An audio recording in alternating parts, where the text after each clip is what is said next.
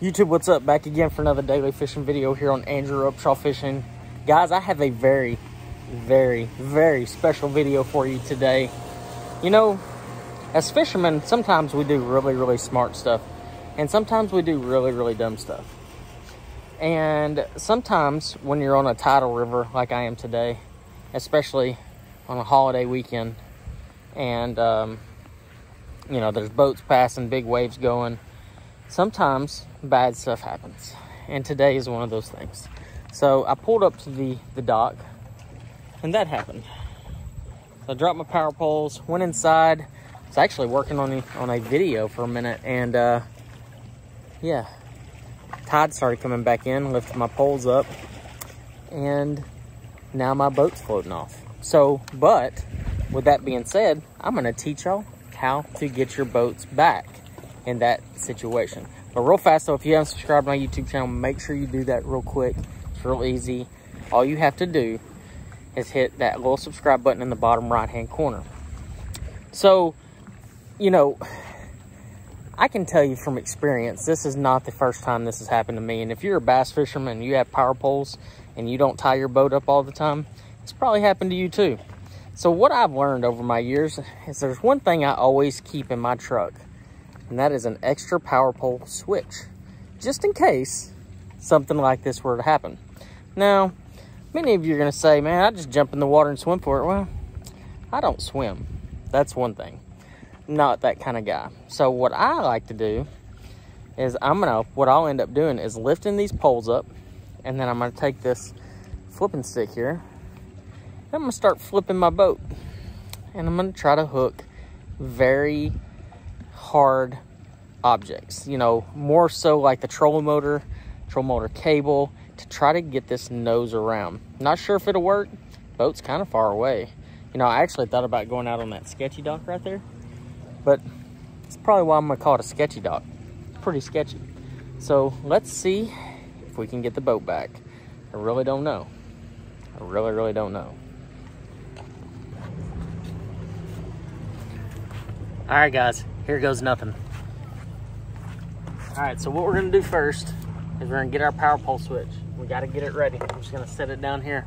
It's really important not to have a bait on your hook. You just gotta make sure you have a hook. I actually prefer to pull my boat back with braid. So I'm gonna first try to get the boat hooked. So I'm gonna make some really accurate flips. This isn't a big punch weight, it's just a little flipping weight. Oh. And we're hooked, guys, just like that. All right, so here's the big important part. You hit that power pole switch, get them poles up. I actually hooked my rod and reel. You don't want to put too much pressure on it. You want to pull it really slow, okay? And you're just gonna pull the boat around. You see how the nose is actually turning? You might have to pick the poles up a little bit more if they're starting to catch. But as you can tell, we're getting it here. You know, I'll get all kinds of concerning questions all the time as, man, why do you keep so many rod and reels in your boat, in your truck? Well, that's one really good reason to have an extra rod and reel in your truck. But so many times, I'm telling you guys, having that power pole switch in my truck has saved my butt. I mean, like literally, this happens to me at least 5 times a year. You know, some kind of weird anomaly of my boat coming, you know, power poles lifting or tide or, you know, some kind of weird thing. And I literally keep that power pole switch in there for that reason. So it's always good to be prepared. I know it's kind of funny and like we're kind of making a joke of it, but guys, I can't tell you how many times this has happened to me and I've seen it happen to other anglers. So being prepared every time you're on the water is really important. Have you a spare power pole switch. They don't cost too terribly much. Even your little lanyard, keep it in your truck from time to time. It will save you the next time you're out there.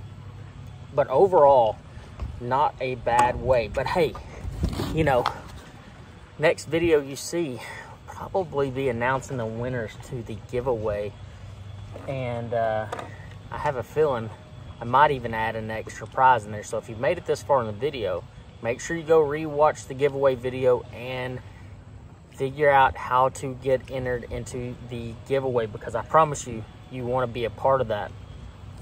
But when you're out here on the water, there's a couple other things that you need to make sure you keep in your truck as well if you're out there on the water. Extra power pole switch goes a long ways. I always keep an extra case of water in my boat at all, or in my truck at all times, because you never know when you're going to run out of water. You can't rely on having gas stations. You know, this week here at Chesapeake, we don't have a gas station anywhere close to us, and we actually are launching at a ramp right next to the house. So staying hydrated, being prepared for any given situation is really, really important. And this week and today, all that preparation paid off. Didn't pay off in a tournament win or any of that, but I didn't have to go swimming to get my boat, and it made my life a lot easier. So overall, today's a good day, even if I didn't get any bites today. Today is a good day because I didn't have to go swimming to get my boat. So guys, I hope y'all enjoyed this video. I hope you learned how to get your boat the next time you're on the water, and maybe you won't get stuck like I did.